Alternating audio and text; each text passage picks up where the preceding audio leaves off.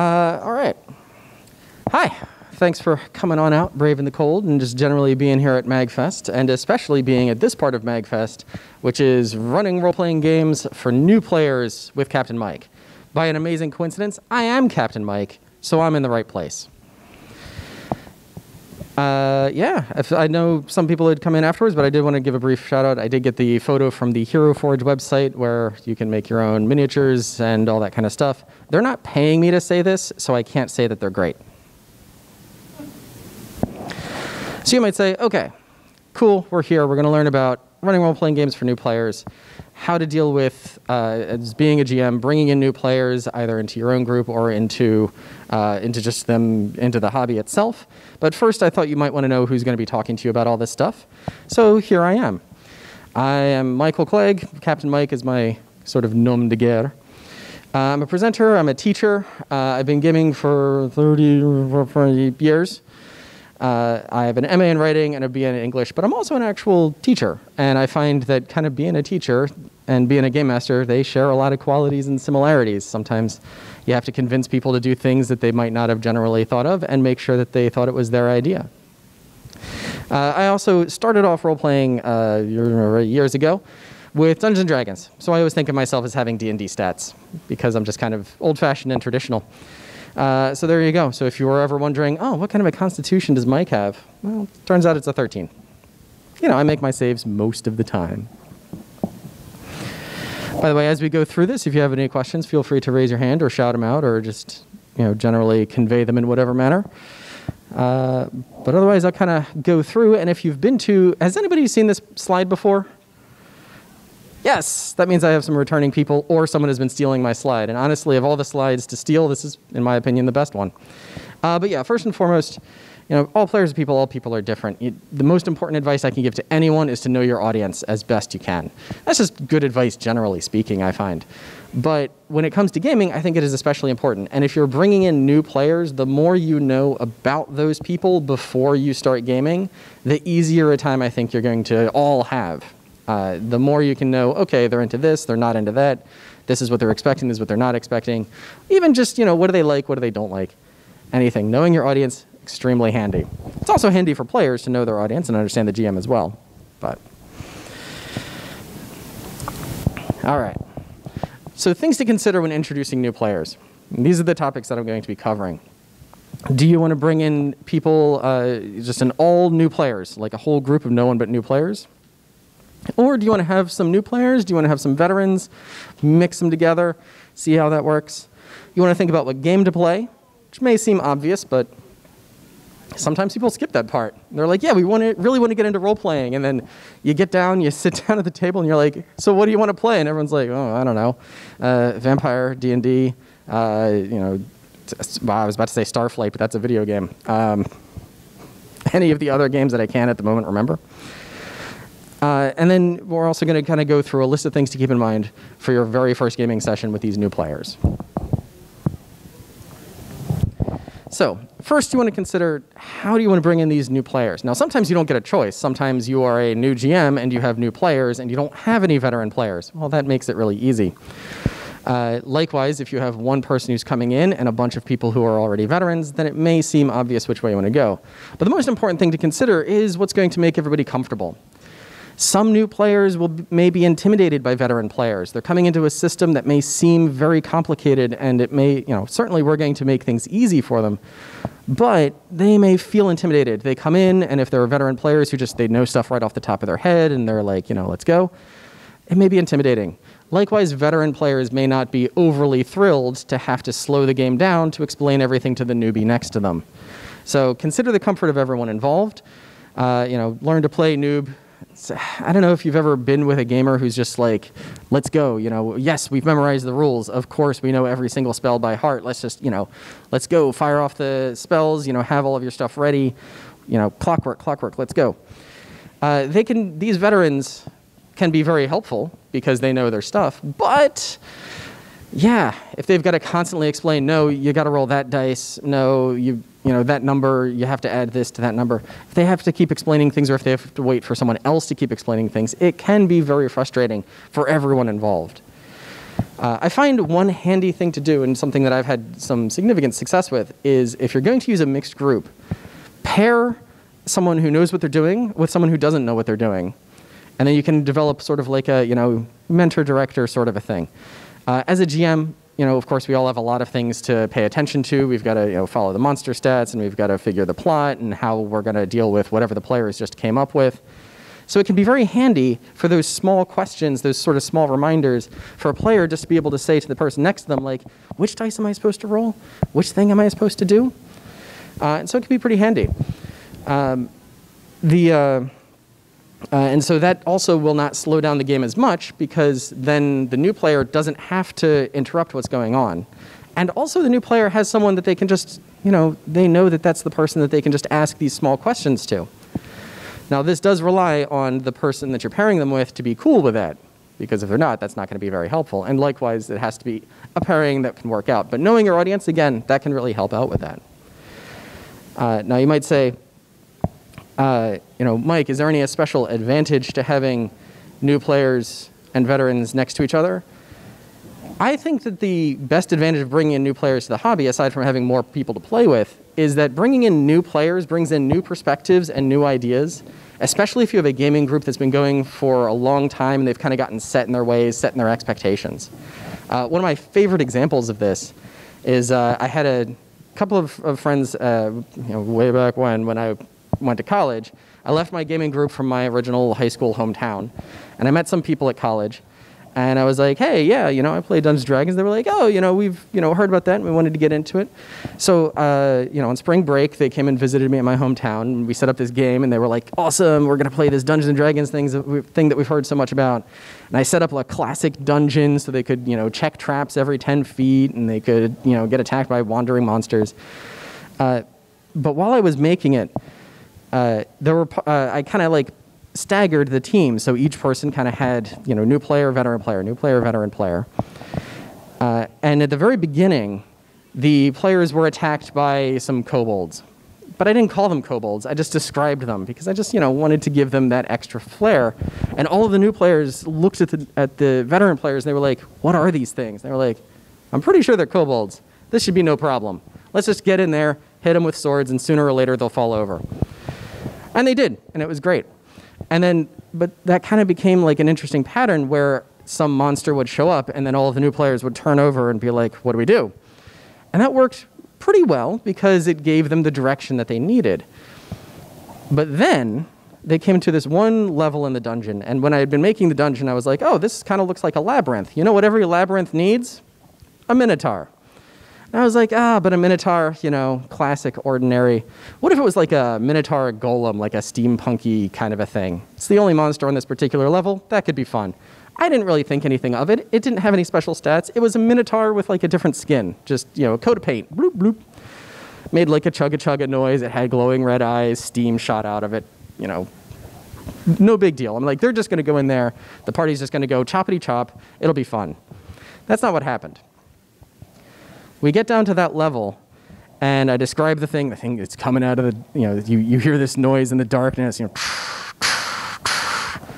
and then you see glowing red eyes and a plume of steam, and it, as the eyes lock onto you, you hear brrr, and then it starts thundering towards you, chugga, chugga, chugga, chugga. And, horns, eyes, it looked like a minotaur, just like a robo-minotaur. And the new players were all like, what is that? And the veteran player looked over and was like, I don't know. What do we do? Run! And they spent like 20 minutes just fleeing in terror from this. They totally could have taken this thing out. Like, it wouldn't have even been a big deal. There were many more of them. They had plenty of spells. But it was hilarious. And it was just great, because they were terrified out of their minds and never engaged it in combat. They had to run down corridors. They had to, at one point, one of them taunted it so that it would go charging after him, while the other one's hid in an alcove so they could get by. And then during the brief moments when they did engage in combat, it was all about not getting touched by it. They developed such an intense fear of it. And if it had been just my veteran players, you know how veteran players can be. They're like, okay, well, if we can figure out its armor class and we can figure out its hit points, we can figure out how long it takes to defeat it, and they can, use all of those skills. But new players bring that like sparkle of the unknown, which is why I love playing with new players, why I love bringing in new people. It brings that fresh perspective, and it even makes the old stuff new again for me. And it's a great way for them to, see this stuff that I love. So this is my story. They never did defeat it, by the way. They did, like, that Minotaur remains to wander about its steampunk life forever. They did find the stairs down, and then on the way back out, they still avoided it. Like, they had defeated way stronger stuff, and coming back, they were like, we got to remember not to, piss off that Minotaur. So anyway, so mentors and directors can definitely work out. But there's nothing also wrong with doing a party of one. You have a new player, maybe you have one person who wants to come in, and you have a veteran team, and the veteran team is going to, maybe not be thrilled with having to wait for a new player to catch up. But also, just being one new player in a veteran team, that's very intimidating. So maybe the new player just wants a chance to get to grips with the stuff, wants a chance to mess up and not have it be a problem for anyone else. I myself often feel that way. It's why I don't play a lot of MMORPGs unless I can kind of sit off to the side and like goof around in the lower level stuff on my own. But you can just run a party of one, run a few adventures, just to get the person used to the system, used to how things roll. No pun intended. But yeah, do a party of one, do a party of two, however many new players you have coming in, and maybe you're going to take that one party and then merge it with another one, or you know what? There's nothing wrong with having a campaign of one for that matter. So you're like, all right, Mike, so I got an idea of the people that I'm dealing with. What game do we play? Now, for some of you, this is an easy answer because you only play one game. Maybe you're just, I'm Dungeons and Dragons, all the way. Well, that's an easy answer. You're going to play Dungeons and Dragons. But, I play a wide variety of role-playing games, including many that are just homebrew systems based off of other stuff. And so there are a few things to consider what you do. So, first of all, the GM should know what the game is. Again, that seems like it might seem kind of obvious, but I've actually run games that I didn't know how to play. I had a group of people that wanted me to run Vampire, and at the time, I didn't know how Vampire worked. I only played Dungeons and Dragons. I kind of knew how the world worked, but they were like, "No, we need somebody to be a storyteller," and all of us are players, and none of us wanted GM. So I was like, "Well, how different could it be?" The answer is significantly different, and I spent a lot of time saying, "What would the role for that be?" I ended up just basically telling all the storyteller stuff, and then I had a vizier that did all the rolls and handled all the dice for me, which worked out pretty nicely. But as a GM, if you're bringing in new players, now I was a new GM with veteran players, and it worked okay. But if you've got new players, the GM really needs to be familiar with the system. And I would suggest even if the player definitely wants to play a particular game, if the GM isn't familiar with it, either the GM needs to take time to become familiar with it, or play a different game at least until both people kind of get on the same wavelength. Comfort, also a major thing. Some games are more complex and complicated than others. I think we all know that.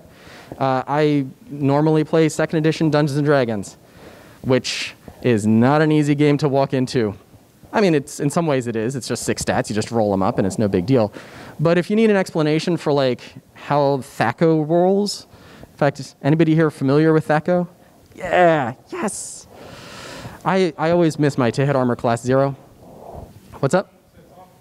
Oh, it is awful.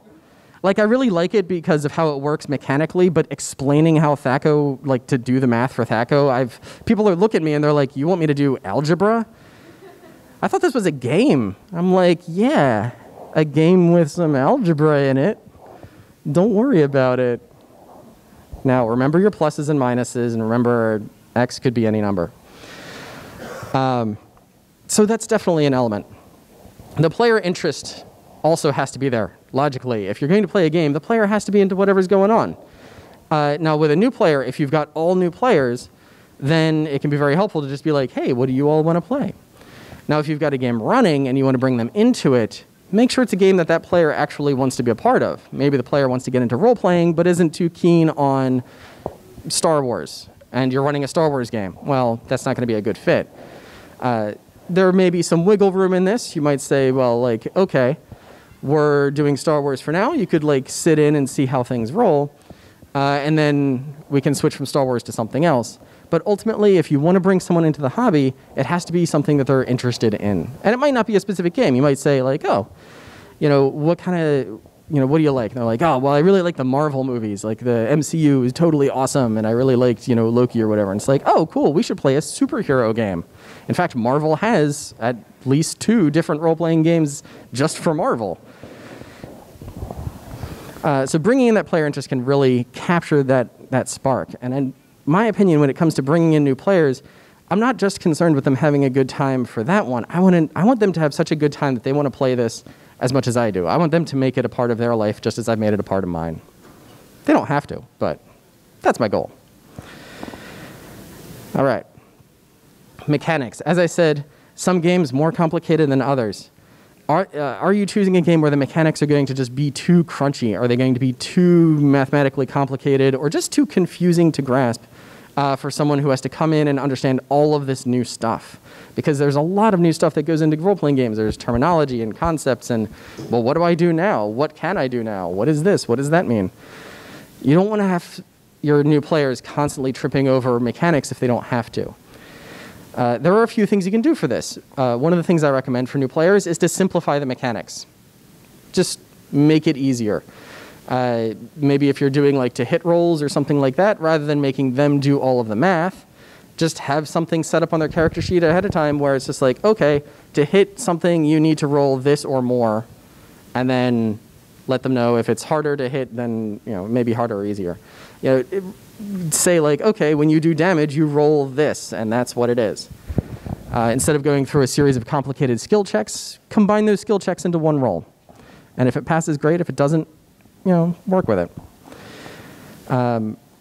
Anybody remember Champions, the old role-playing game? Champions was a few people. I think it later became the Super System. I don't know, it was one of those games that tried to be everything, but what it was at its heart was a superhero game, and making a character could take upwards of 2 or 3 hours because the math involved was so ponderous, and you had to go through all of this stuff. And even when I was at my best, I couldn't get one done and with any level of complexity and get it in under like an hour and a half. So I would make character sheets for my new players. I would ask them what they wanted, and then I would just like do all of the math, and I'd be like, here you go. And it was super easy and very effective. It's especially effective if you're working with someone who's not only a new player, but maybe a younger player.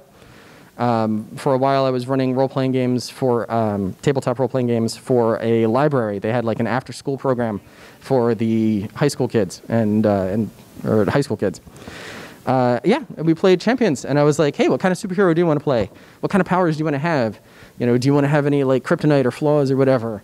And I would just make the character for them and just be like, here you go. One advantage of Champions is that it was incredibly difficult to make characters, but once they were done, super easy math. So I did all the hard work for them. I like to think they appreciated it. No, I'm kidding. They had a good time. So considering mechanics, and then also considered, is this going to be part of the campaign that you already have running if you have veteran players, or are you going to start a new campaign? Now, this can be good and bad. If you're going to continue a campaign, that can be kind of handy because then a new player comes in and there's all this stuff that's already going on. There's already a group idea of what they have to do and where they're going.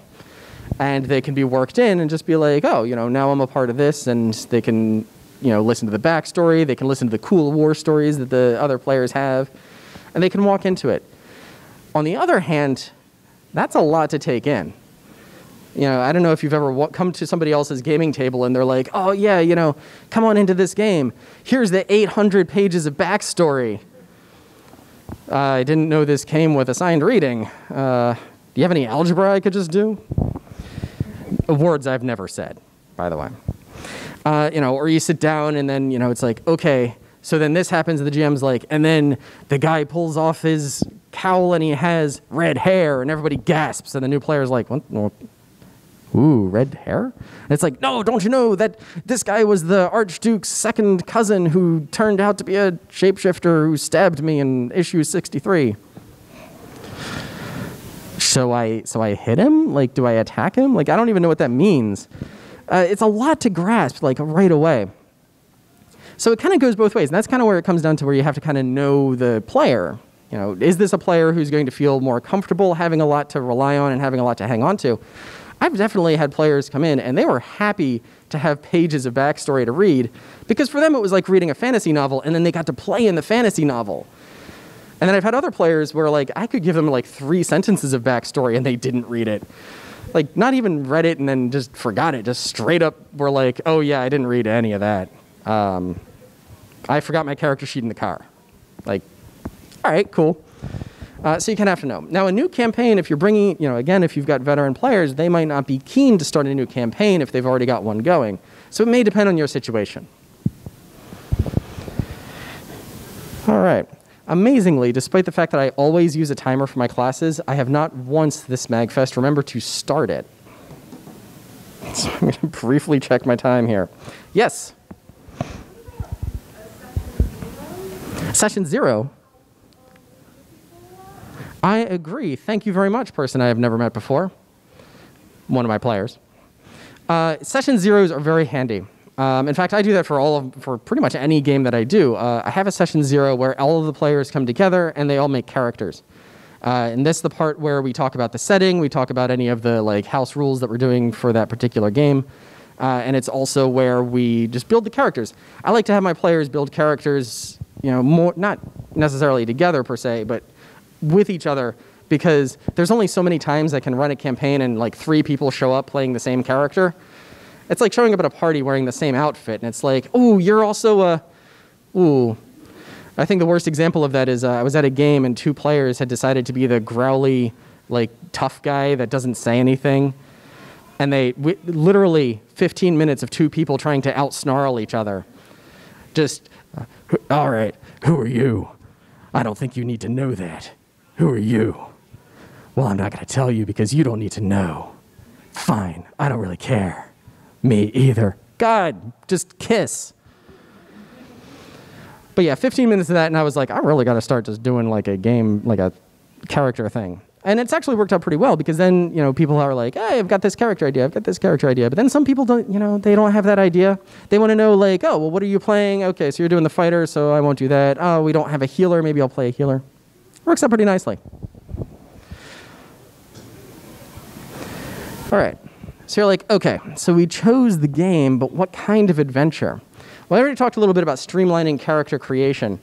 Yeah, you can just make character sheets for the players.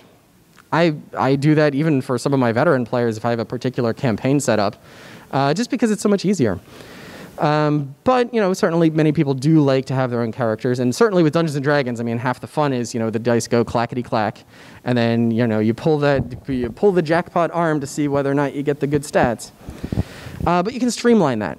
Instead of just saying like, okay, well, here's an entire book of options, take a look through over the next 2 to 4 months, you know, say like, okay, well, do you want to play someone who's like, you know, a fighter? Or do you want to play somebody who uses magic? It's like, oh, I want to play someone who uses magic. It's like, cool. Do you want to play like healing magic or like killing people magic? And then just simplify it from there. Put it together, give them some options. Certainly I wouldn't suggest, you know, shoehorning a player into a particular character type. But sometimes, you know, there's the paradox of choice. Too little choice, bad. Too much choice, also bad. Considering your adventure, you might want to consider whether you want it to be a simple adventure or a complex adventure. Now, a simple adventure, yeah, cool. Here's your adventure. The local king, princess got captured by a dragon. Go fight the dragon, save the princess. In fact, if you wanted to, you could call the dragon Bowser, and you can call the princess Peach, and everyone already knows what's going on. You take some mushrooms and you're great. Very simple, easy to latch onto. Now, this can be advantageous because a simple adventure gives you time to go through the mechanics, gives people time to work things out. People don't have to ask, like, well, what do I do now? Because in a simple adventure, usually it's pretty simple. You have a goal. You're supposed to do what you need to do to get that goal. Okay, so I take this ring and throw it in a volcano. No problem. On the other hand, a complex adventure, if you've got a player who's willing to kind of get stuck in, a complex adventure might be more their speed because it allows for them to really investigate the world and get the role-playing aspect, get the, you know, interactions, the role-playing parts. Maybe that they will enjoy the part where they have to be in the world, and they don't just have to follow the marker. They don't just have to, oh, what's next on my quest log? Do this. Okay, go here. There it can differ from playing like, I don't know, Skyrim or something, where sometimes you don't even need to remember what you were doing. You just walk to the map marker and then just like a thing happens. So you may need to consider like which one would work out better. What I find very handy is to start with a fairly simple adventure that I can make complex on the way.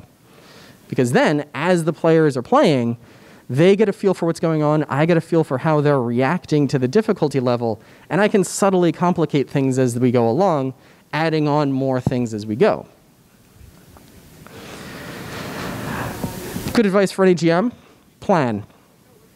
I believe it was Winston Churchill who said, in war I have found plans to be useless, but planning to be impossible to do without, which would have been way more inspiring if I'd remembered the whole quote from the beginning. Sorry. Yeah, plan. Be ready. Like, okay, so if they're going into a town, have some of those notable NPCs ready to go. If they're going to get into a fight between the town and the, Mines of Moria, make sure you've got like, okay, there's going to be like 10 orcs and they're going to have this kind of stuff and they've got these hit points. Have that stuff all ready to go. But also expect that it's not going to be especially helpful because it's going to go off the rails. But having that stuff planned out means that you have that fallback. And if you need to, you can just kind of move those notes around. And it means that you can be quicker on your feet, keeps the player engaged. Also, that builds a lot of confidence in the part of the player. Like, oh, okay, so stuff happens and you keep the momentum going. But expect things to go off the rails. New players, they come up with the weirdest stuff. I mean, regular role players come up with the weirdest stuff. But after a while, veterans tend to get used to what they can and can't do. New players don't know what they can and can't do. They don't know what will or won't work. They don't know what, if you've got like a bunch of orcs rampaging at you, that you should either flee or fight. But, what if they just like started waving a white flag? Most of my veteran players would never do that, but a new player might. And then you've got to consider, okay, well, geez, now what do we do? And you work with it from there. Cool? Make sense? Yeah. Although, generally speaking, like with any D&D game or any role-playing game, like how often do things actually go according to plan? Anybody's plan, for that matter. By the way, this is actually an example of a character sheet that I simplified for some new players. I was running, you may recognize elements of this as being 2nd edition or even 1st edition Dungeons & Dragons, but I decided to make it like a pirate time period, like a Age of Exploration. But I've had people ask me like if I had examples of simplifying character sheets or changing up character sheets. And I actually did find one for this particular instance. And you can see I color-coded the dice rolls because 2nd edition Dungeons & Dragons was very all over the place in what you needed to roll high, what you needed to roll low. Skill checks, you rolled low to succeed, but combat checks, you rolled high to succeed. So I just started color-coding them because I had a color printer. And I put like little notes on the sides. This was a character sheet that I made ahead of time, so everything was all set and ready to go for them, including a suggested backstory, because sometimes players have a hard time coming up with a backstory. And I just, suggested if they didn't like it, I'm like, then just cross it out, write in whatever you want, change elements that you wanted to, change the name if you wanted to. This guy is Juan Valentino, which I kind of like, but if the person was like, well, I don't want to play Juan Valentino, I want to play Juanita Valentino, or I want to play Juan Bolero, whatever. Bolero? It's a jacket, Mike. But I also broke down all of their combat stuff, did all of this stuff ahead of time. Now, this does make it a confusing looking sheet, but, if you can say like, don't worry, when you need this, this is there, this is there. The color coding, I think, really helps it out. And especially in a digital age where most character sheets are digital anyway, you can color code it. Questions about my character sheet? It's pretty, right? All right, so you're like, okay, we got the players, we got the game, we got the plans, we bought some Doritos, pizza's on the way. How do we present the first session? Consider length. Once upon a time, I used to have gaming sessions that were 12 hours long. I am no longer a high school student, and neither are my friends, and we cannot afford that kind of time in a single day. But also, new players don't have the same sort of like endurance for gaming. Like, it's hard to sit down and pretend to be an elf for 4 hours. And so you might consider a shorter session. Do like, 2 hours, something like that. It's like the length of a movie. So consider your length. Consider accessibility. Weirdness and war stories to a minimum. A number of times, I go to some friend of mine is like, oh yeah, we've got this gaming group, you should come and hang out. And I show up, and easily 60% of the game is listening to people tell me war stories about what's been going on in the game or their other characters. And aside from the fact that I'm like, that's all cool, but like, we've only got so long to game here. For someone who's new, war stories can be both inspiring, but they can also be intimidating. They can take a long time. They can be a little weird. One particular thing that happened to me, a friend years ago, a buddy of mine, was like, oh, Mike, I just moved into this new house and we set up the basement into this cool gaming setup. You've got to come check it out. My gaming group is meeting. And I was like, cool, dude, yeah. I go there and I walk down, and the basement is dimly lit by predominantly candlelight. The walls are velvet covered, and blades from on every wall. Swords, knives, a couple of axes. Was it cool? Yes. Was it vaguely intimidating? Also yes.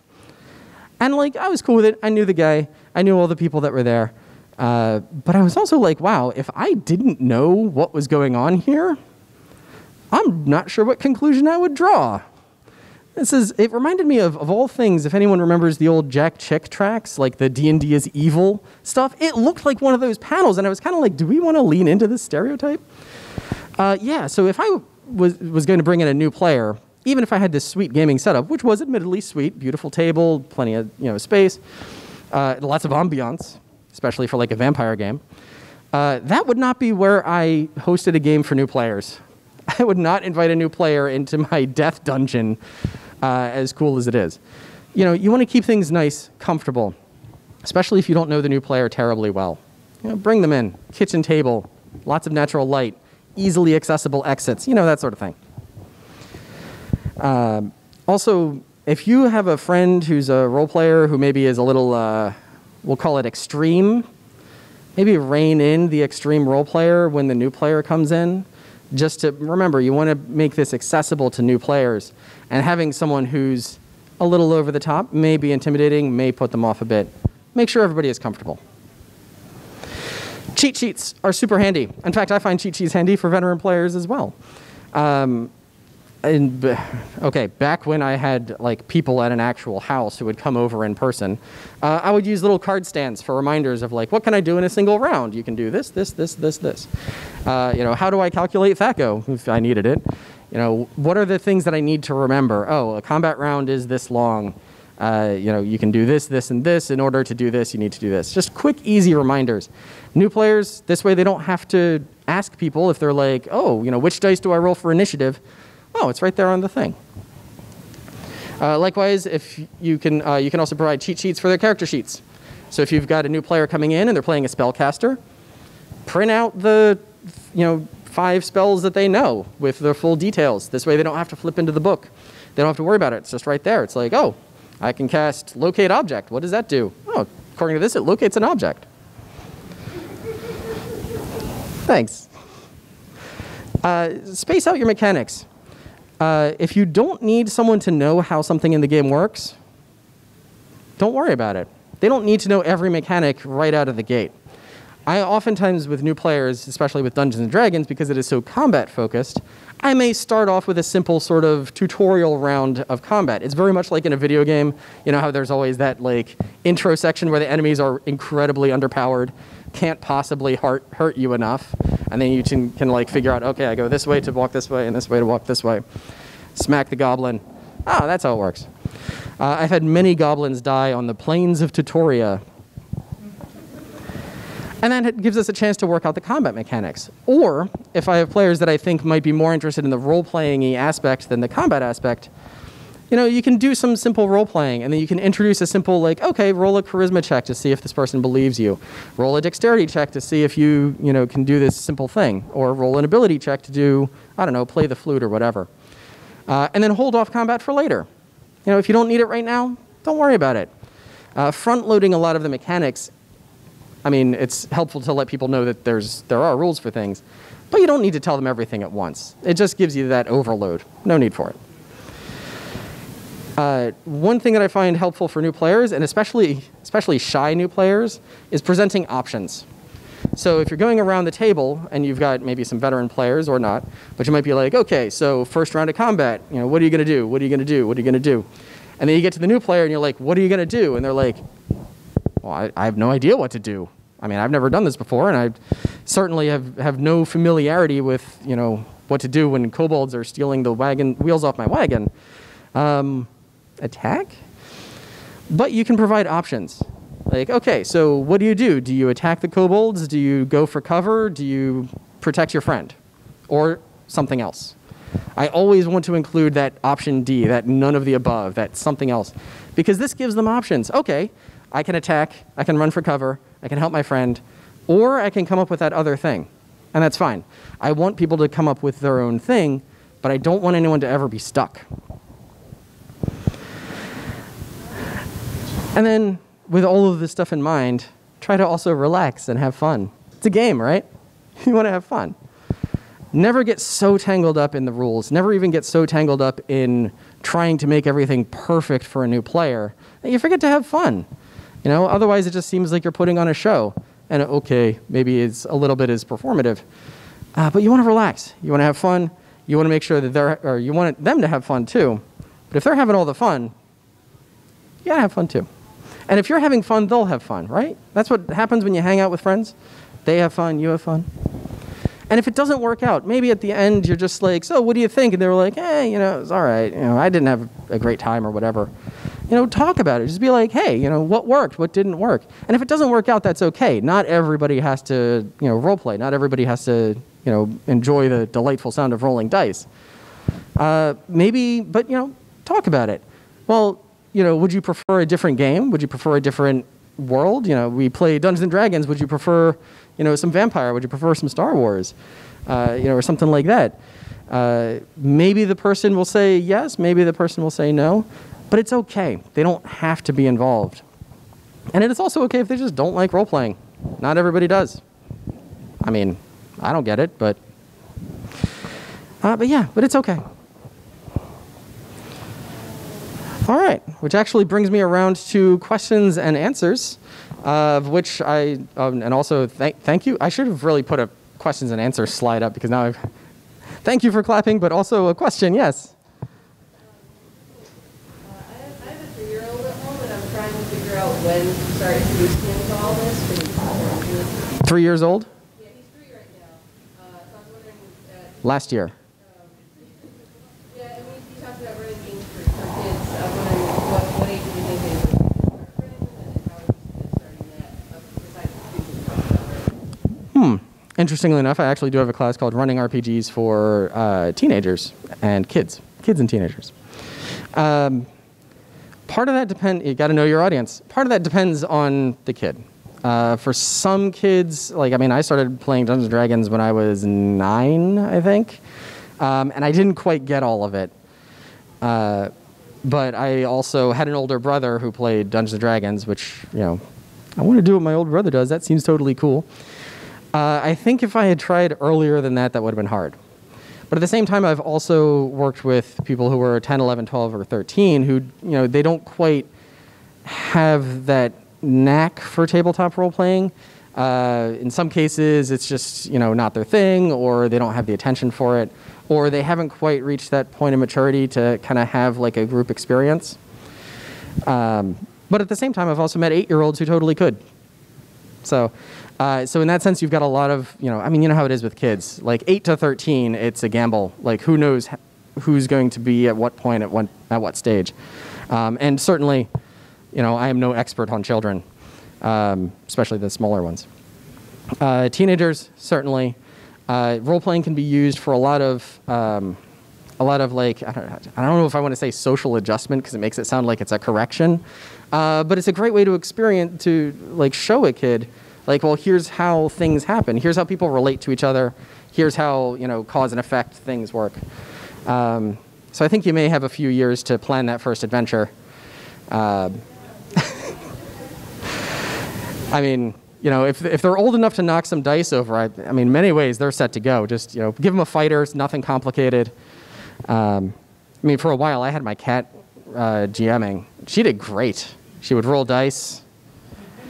Players liked it because, you know, she wasn't real fussy about, like, you know, keeping track of hit points. But yeah, I think until you're looking at like 8, 9, 10, then you can kind of start, you know, gauging. And it's certainly, you know, the moment that they're starting to read, you know, the moment they pick up like a fantasy novel, that's usually a good sign. Yes?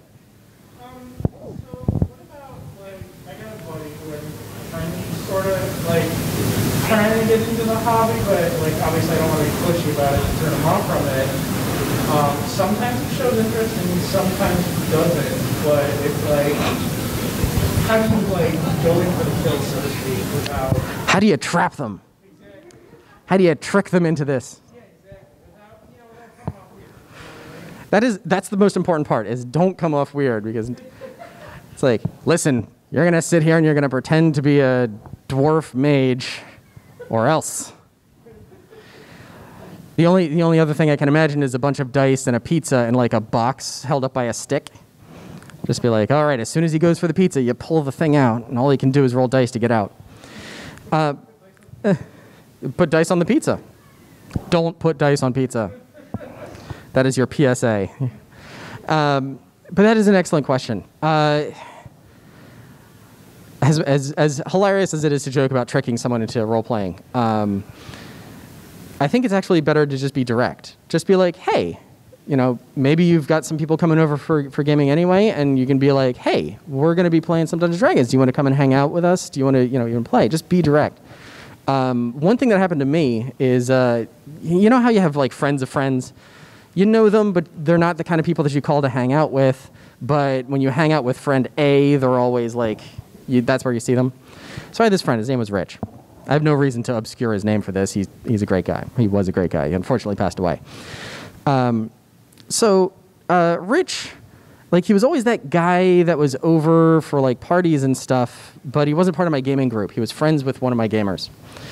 And he was a great guy, totally cool. Never showed any interest as far as I could tell in gaming. Just never seemed terribly interested in it. And then through a bizarre series of circumstances, Rich and I ended up hanging out, just the two of us, and we were kind of talking. And I was like, oh yeah, you know, I play some gaming. And he's like, you know, I always wondered about that. I was like, what? Like, I've sort of known you for like 8 years, man. You've never talked about anything besides cars and hockey. Like, and not even like, you know, a role-playing game about cars or hockey, which I assume exists. Auto Duel definitely does exist. Sorry, Car Wars is the role-playing game. I assume there's one for hockey. Yeah, and it just took that direct conversation, and he was like, yeah, I never really wanted to like butt into anybody else's thing. I was like, that's what you've been hanging on to for 8 years, man? Let's get you some dice and a character sheet, and let's go. Yeah, and then he became a great gamer. He was and he took to role playing like a duck to water. It was great. So it just took that direct conversation, and sometimes that conversation could have gone differently. He could have just been like, yeah, you guys do that, and it always just kind of seemed like your thing. So that's my advice.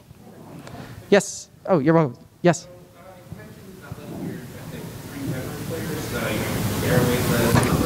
Yes.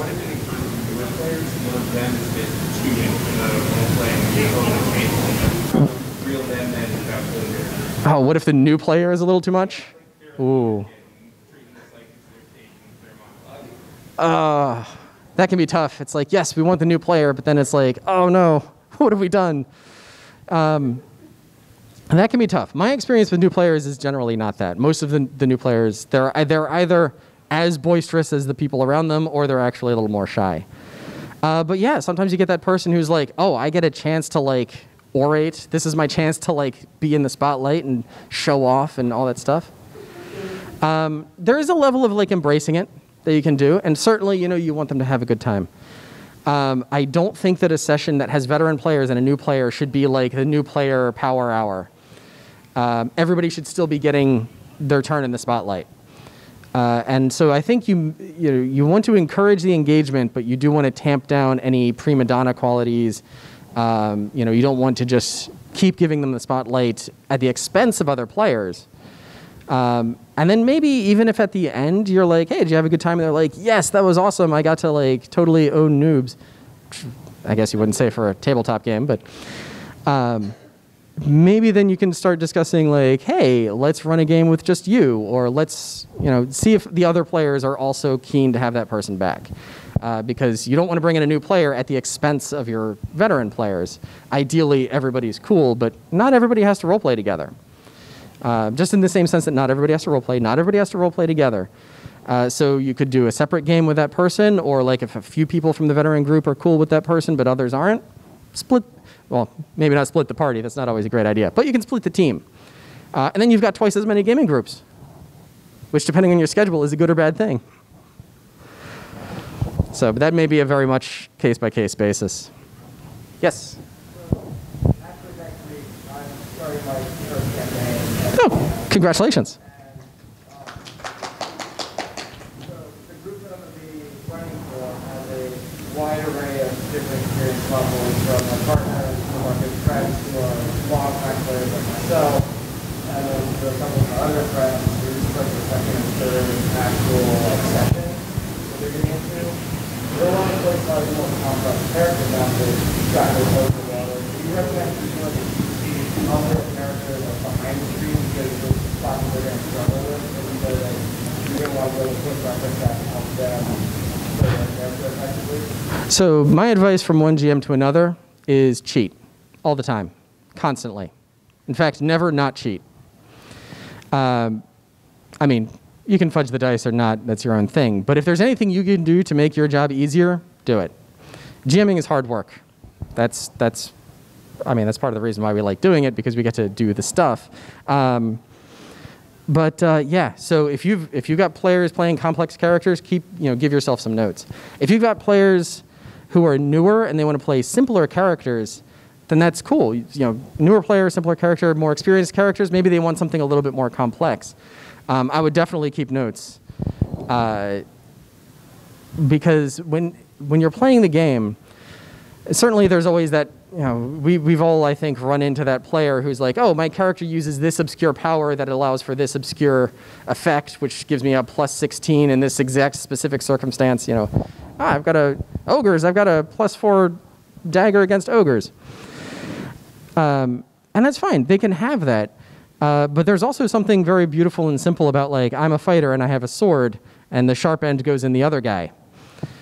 And so both of them can have their time in the sun, and both of them, as they go on, like, will develop their own particular elements, and they can work together. Sometimes what you need is that, like, you need someone who can do anything. Like, there's nothing more versatile, I think, than the most generic of characters. It's the quality of being generic. But then when you have these especially specific complex characters, they get to do one thing really well, and everybody else gets to do many things reasonably well. So you can actually, like, if you work the party composition, you can actually end up with that sort of, group of linemen and then a couple of blitzers. That's not a football reference. That's actually a Blood Bowl reference. Thank you.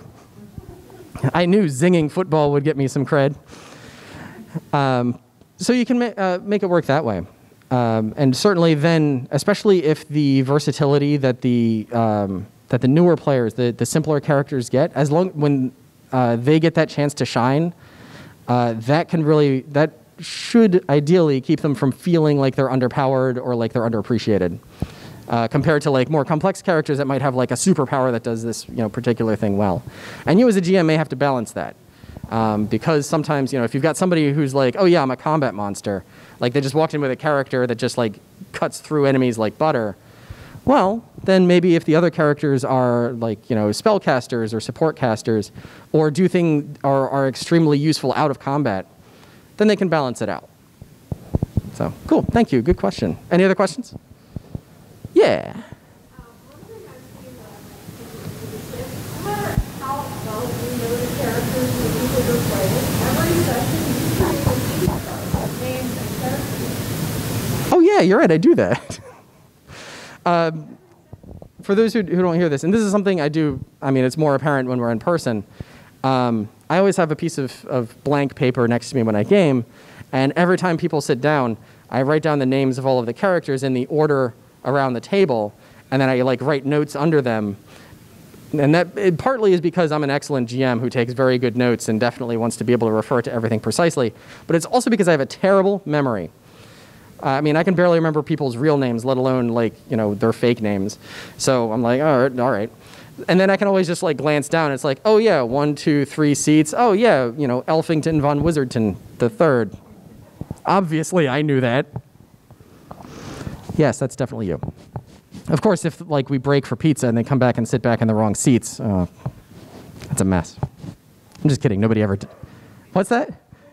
Index cards. I actually have had name cards for like larger games where the players themselves didn't know each other terribly well. I actually made name cards so that way everyone could just have their character's name in front of them, and then the players didn't have to themselves remember it, because I know sometimes my players will also do something similar so they can keep track of everyone's name. So I have done name cards before. It's almost like planning a wedding. You know, it's like, okay, so, you know, the wizard table has to be over here, and the fighter table has to be over here. The cleric table, we need 3 cleric tables or they'll all fight. And then we throw the bouquet. All right, I think I have a little more time here. Any other questions? Yes? So, what do you do about, I don't know if this counts with this, but what about people who were in the hobby at one time and dropped out, want to get them back in? Do you think these things still work the same way, or do you think they work a little different? My deep secret is that most of these things work for every player. In fact, after putting this class together and talking about all this stuff and working on some of the stuff to like work with the new players, and especially when I started working with the kids at the library, I started implementing that stuff for my regular players. Like, I have players who can literally quote 3 different players' handbooks to me, and have been playing for 30 years. And I will still give them a character sheet that reminds them which things have to roll high or low or whatever. Because if they don't need it, they don't need it. But if they do want it, it's right there. And it's actually easier. Then I just use the same character sheet, over and over again, or the same template over and over again. And honestly, I also have a friend who's been playing for 30 years, and he still is a little shaky on like some of the particulars, just because he never really internalized them the way some of the rest of us did. So like he'll still ask like, oh wait, especially now that we have 2 different versions of D&D, 5th edition you roll. So in order to pass a skill check, you roll high. Like that's different from 2nd edition. So having those reminders, super handy. But in terms of bringing somebody back into the fold once they've gone astray to the regular world, I don't know. That may be have a chat, see why they stopped in the first place. I find that most people who there are 2 things when I talk to people that they say about Dungeons & Dragons, because when I say things like, I go to work and I'm like, oh, I have to take off for work because I have to go to a D&D conference. And they're like, nerd. I'm kidding. They don't know what D&D is. But I'm like, yeah, Dungeons & Dragons, a lot of times I hear, oh, I used to play that when I was a kid. And so people stop playing because they think they outgrew it. And it never occurred to them that adults also play Dungeons & Dragons. And so sometimes all it takes is like, yeah, we still do it. You want to try it out? You want to get back into it? Some people don't, it's just like anything else. And then the other thing is, I just forgot what it was. It was, isn't that for kids? And, just too busy. Like, they used to play, but then they, like, graduated college and had to get, like, a 9-to-5 job and had, 3 kids and a mortgage and 6 cars and a partridge in a pear tree. And you know how much work partridges are. So they just ran out of time. And so sometimes, again, it's just like, oh, well, do you have time now? And sometimes the answer is no. They're like, no, I'm working on a, Space Needle. I'm like, okay, fine. So those are the 2 things that I find most common when it's somebody who had it and dropped it. Or less common is, oh yeah, I used to game, but then something went wrong. Huge fight with somebody, or like, oh yeah, a surprising number of times I've had, I used to play Dungeons & Dragons because I was dating a person who was in it, and then we broke up, and then I stopped playing. I'm like, oh, that is so sad. You don't need them, but you can use some dice. So, but finding out the reason why, maybe that's all that it'll take to get them back in. And back on the path to healing. All right, great questions. Yes?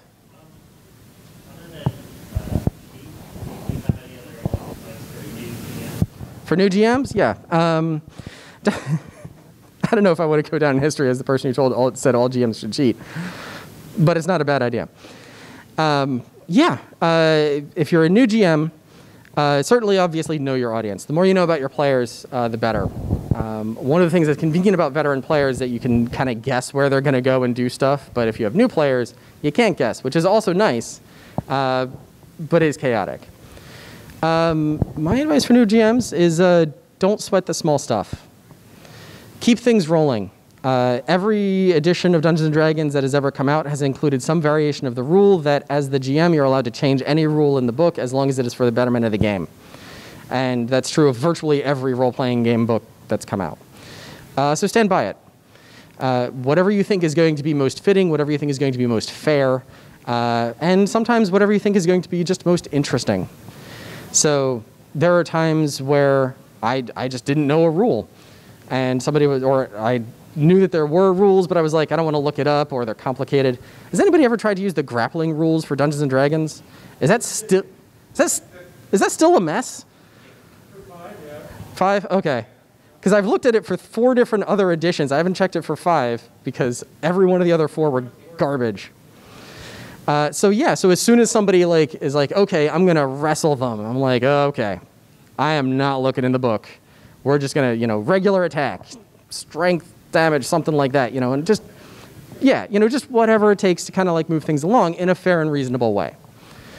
So don't sweat the small stuff. If you don't remember something, don't worry about it. If there's a point of contention where the player's like, oh, well, the rule book says this, and you're like, oh, well, I thought it was that. Yeah, if what the player says is fair, then go with it. If it seems like they're trying to work things too much in their advantage, look it up. It's not a big deal. But don't sweat it. A number of times I've had things come up where, as a GM, like I said, I do GM with someone who can quote me 3 different players' handbooks just of D&D alone. And actually, that's kind of handy because I'll just say hey, Jesse, what's the rule for this? And he's like, it's 2nd edition. I think a paladin's save is 5 at this level. I'm like, cool. That's what it is. Let's do that. And just keep it moving. And as long as you're fair, and as long as you're reasonable, and and it helps if you're just ever so slightly on the player's side, I've never had a particular problem. I have had problems where I was the player and the GM was recalcitrant because I was trying to do something and he said, the rules are this, and I was like, but that doesn't make sense based on what was going on. It actually became kind of a rolling argument that was not helped by the fact that it was 1 a.m. We were all exhausted. But it was one of those things where I had this big beefy character and the person I wanted to get to was behind a row of ordinary people. And I was like, oh, I'm just going to smash through the line and grab this guy. He's like, well, the rules say that you can move and act, or you can act and move, and you'd have to move to the, low people, or to the regular people, and then attack them. And then next turn you can move onward. And I'm like, yeah, but the guy's going to be gone. I don't want to attack these people. I just want to ignore their presence and barrel through them like the Hulk because I'm playing the Hulk. That went on for quite a while. And what happened, what was that? Yeah. And so what I would have done in that situation, if our position had been reversed, I probably would have called for a few strength checks or something, or maybe an attack roll against the intended target with minuses. There were a lot of ways. In fact, I typed out a lot of ways for that because I was very upset. And we ended the session without that being resolved. In fact, I think somewhere I still have this series of things you can do instead of what the stupid rules said. I was not happy. Next session, we talked it out. Well, first of all, we were all like, wow, we were really tired. But we talked it out and we came to a reasonable consensus. I don't remember exactly what that was because it wasn't nearly as interesting because there was no contention. But yeah, in that situation, and it's on you. And ultimately, it's the GM's call. So, if he had ultimately said it's got to be this, then I'm like, all right, well, it's got to be that. Whatever you think is fair. So don't sweat the small stuff. This is always good advice, I think. All right, I think I have time for one more question. Yeah, yes. When newer players, a lot of veteran players decide to well, they'll start interacting with games. What are some ways that you help make the new players kind of feel seen and kind of feel like their character is present in the world as it's kind of protecting stuff? Like sometimes we use like a backstory or stuff like that. Some of these guys might be able to use it. Sometimes they don't have that. That's an excellent question. How do you make new players feel more seen? In many cases, it helps as a GM remember that they are actually in the scene. I mean, the best way to be seen is to remember that they're there. But that means that NPCs should also see them. Now, NPCs, they act like people, and sometimes people ignore other people and so forth, but there's no reason that they can't interact with these new players. And so if you've got a player who's willing to role play, not everyone is keen to jump into that, but if they're willing to, yeah, have people go up and be like, oh, hey, you look like a person that I should talk to or whatever.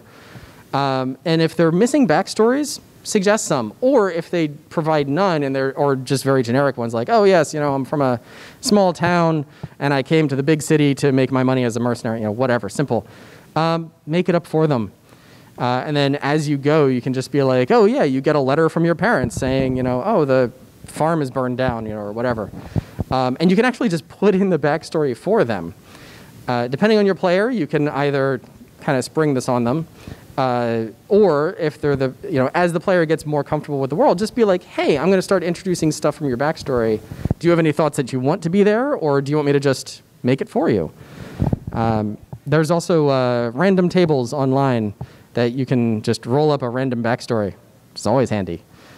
Yeah, but just, you know, remember to make them a part of the thing. Non-player characters will get involved with them, and make sure it's, you know, something that they want. Some people, when they first get started, they don't want to role play as much because they're afraid of doing something wrong, or they keep the role playing very simple, and that's fine. They can warm up to it. But yeah, just make them as much a part of the world as anything else, just as regular people are. All right, I think that actually brings me to the end of my time. So one last final question.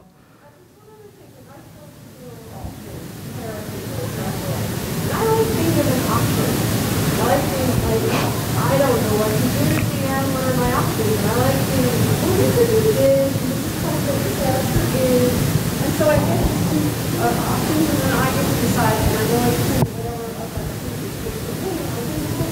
whatever Yeah, absolutely. Like I said, you know, giving players options where it's like, do you want A, B, C, or D? And D is always none of the above. Just be like, oh, do you want to talk to the tavern master? Do you want to wait outside? Do you want to steal somebody's coin pouch? Or do you want to do something else? I wouldn't include the steal coin pouch if you don't want them to take that. Be prepared for them to choose your options. But yeah, giving options, fantastic idea. All right, if you haven't had enough of me, tomorrow I am also teaching Building a Better Hero, which is about making player character heroes more interesting and more involved and more in depth. I will be here, but I will be here at 10 to 11. I don't actually. 10 to 11, yes. I didn't make an extra slide for that one. So 10 to 11 a.m. tomorrow, I'll be talking about Building a Better Hero. Thank you very much. I have and remain Captain Mike, and thank you very much for coming out.